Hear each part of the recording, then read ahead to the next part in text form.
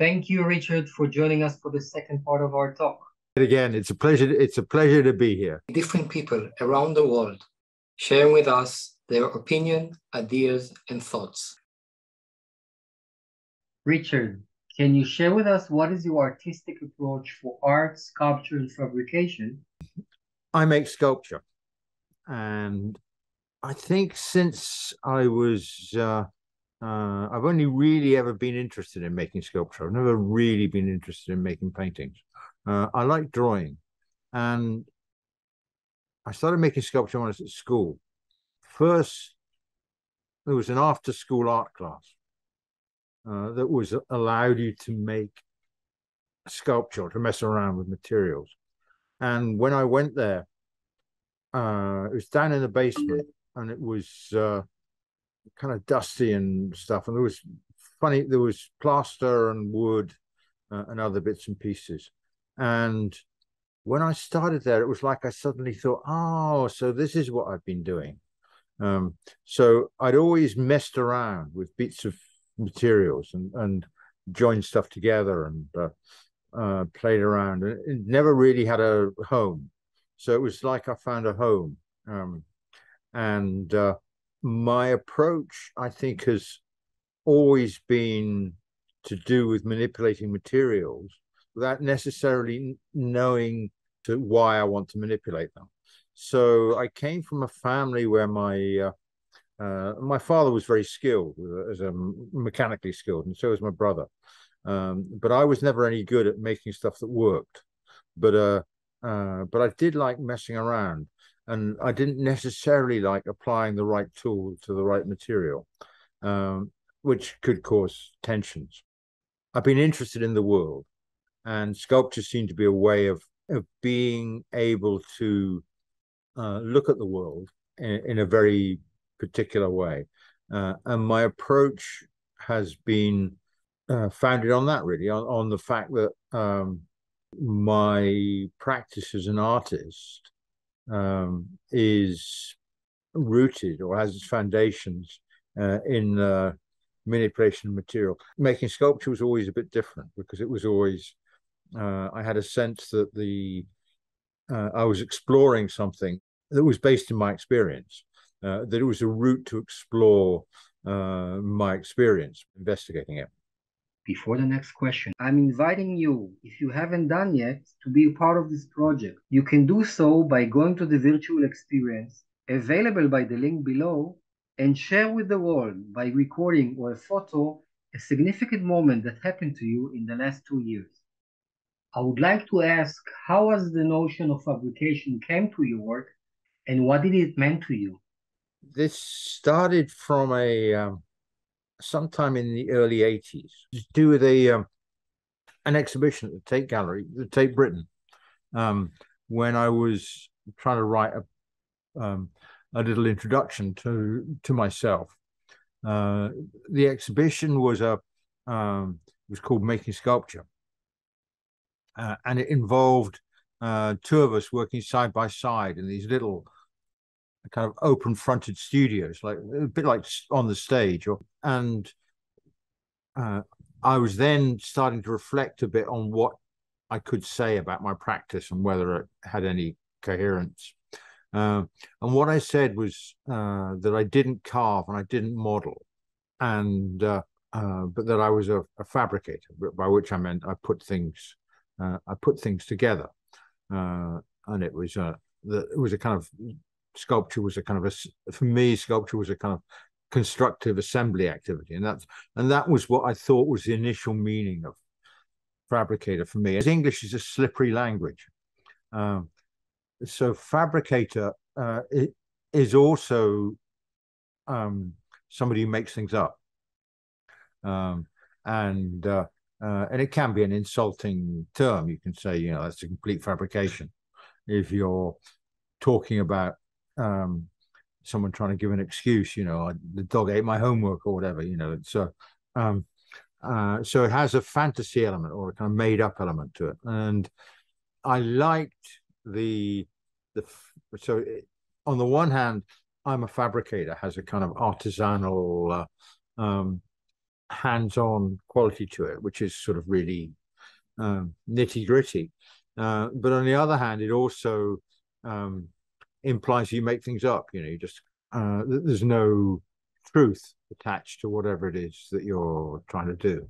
And that dialogue between assembly and invention, or even if you like fiction, was something that I liked, and I liked the fact that it removed the idea of truth telling from the work, and you could be lying as well as telling the truth. Can you tell me how art and sculpture able you to connect with the world? I think that the world's made of material, and I think that the plasticity of what making sculpture enables you to do is to access the plasticity of the world, so that you're engaged with the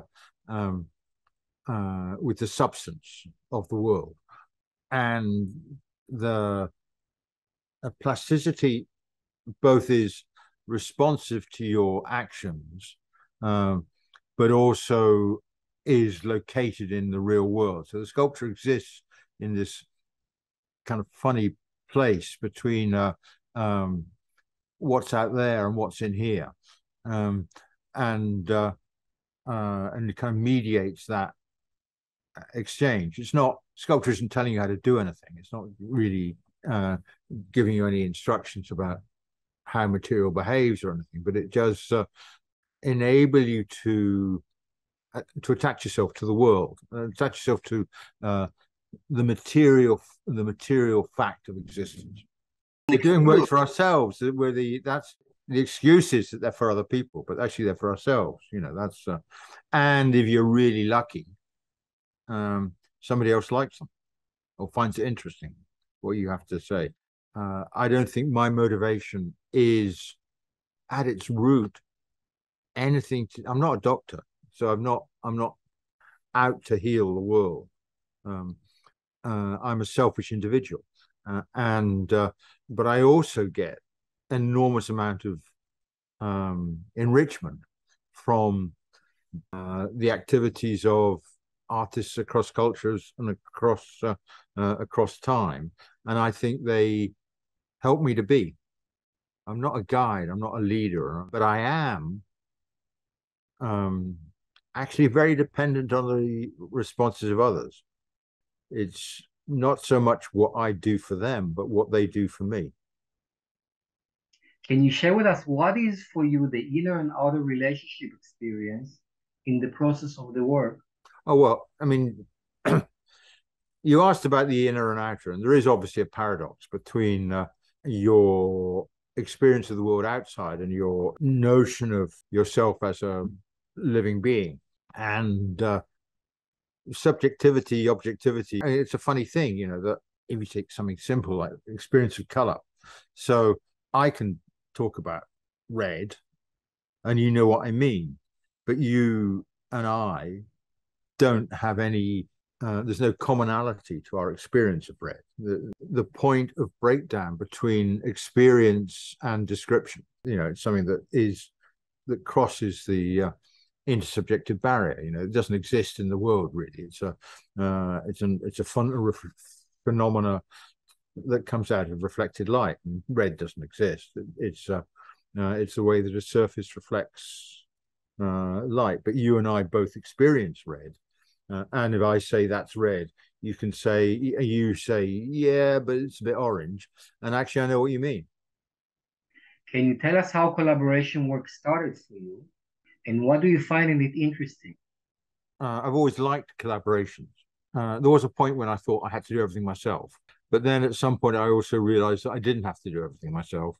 And what was kind of interesting was the first time I went to a workshop of fabricators to talk about doing something, I realized that actually the experience that I've had with this was really working with sheet metal, involved some of the same problems that they addressed all the time. and some of the solutions I'd come at were in keeping with that. And in a way, I use a lot of fixing devices, screws, rivets, etc. And you don't have to be the one that puts them in. It doesn't make a difference well, it might do, but I didn't think it really made a difference between who put the screw in or didn't. But the difference is that I think that the screw is something that unites two sides of an object, and you can use it to mark the inside and the outside, or you can use it the wrong way around and have the screw heads on the inside and the points on the outside. So both of us pay attention to how you put the screw in, but I might also be thinking about how that screw or stitch or whatever makes a connection between the two sides of an object. So if you need to join something together and you put 3 screws in, and that does the job, then the screws, but then if you put 40 screws in to screw it together, then it's kind of overdetermined. And then the functionality of the screw becomes redundant, or becomes becomes something that flops over into meaning, rather than it being just this thing that holds two things together. So the excess liberates meaning in that. Can you share with us what was your experience in Corona time in the UK and around? The last trip I made before Corona was to Berlin in early February 2020. Then the information was just coming out of Wuhan about there's something going on. And interestingly, because I've worked in China and I have a number of Chinese friends, they wrote to me and said, something's coming and it's really bad. Look after yourself. And if you like, we'll send you some masks. And they did. So the interesting takeout from that is that the Chinese were very well informed about the pandemic at quite an early stage, and that they're between themselves had worked out that this was going to be quite a bad situation. And 2020, it was you didn't know.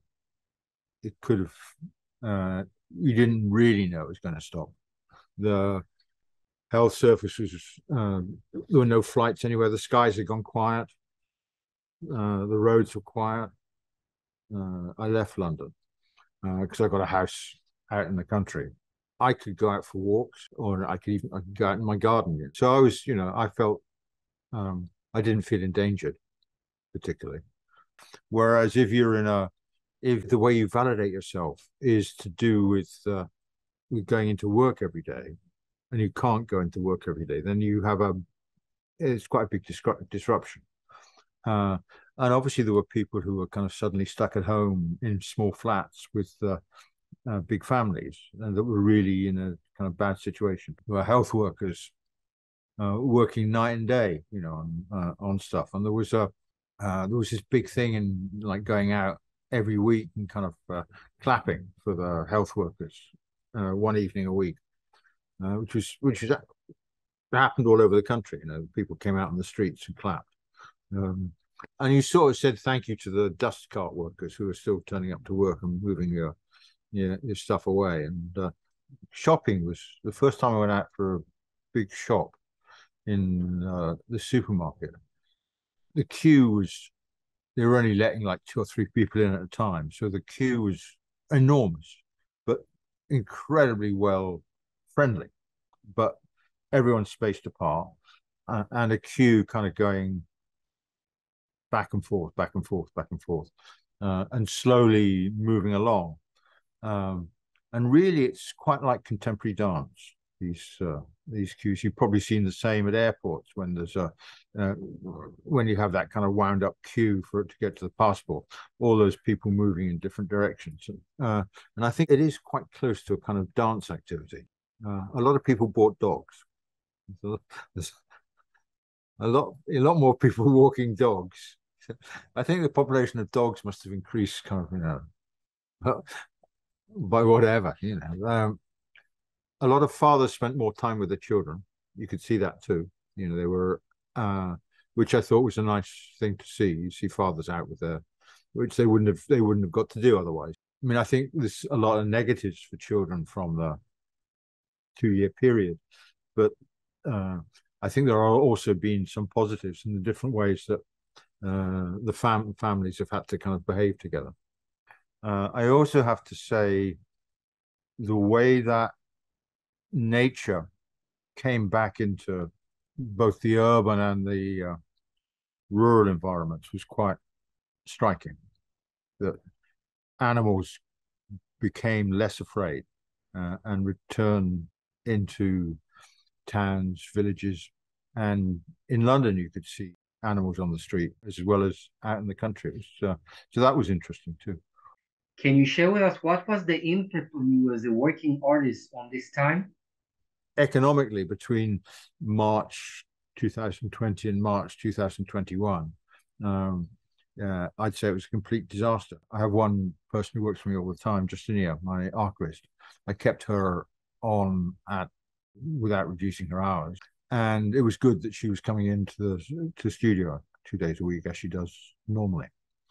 It made sure that the studio kept on ticking over. How did you continue communicating with people all this time? I wrote a lot of emails and I wrote a lot of letters. I'm not great at phone calls, whereas I do like writing letters. And I always have like writing letters and emails. But, so with the family, we kind of kept in touch and made sure we were all okay.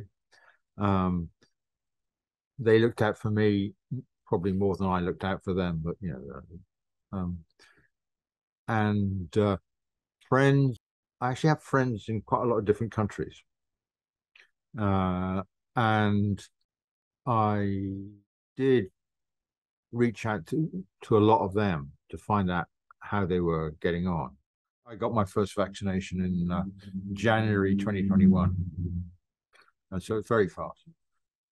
And that was so. But at that point, it was starting to seem like maybe this could stop. Can you share with us a significant moment that happened to you all this time? During COVID, the most difficult thing was having a very good friend on the point of death. And that was tough. It wasn't as tough for me as it was for him. I mean, he was was suffering, but and well, you hear good stories, So another friend, her husband's a top surgeon, does transplants.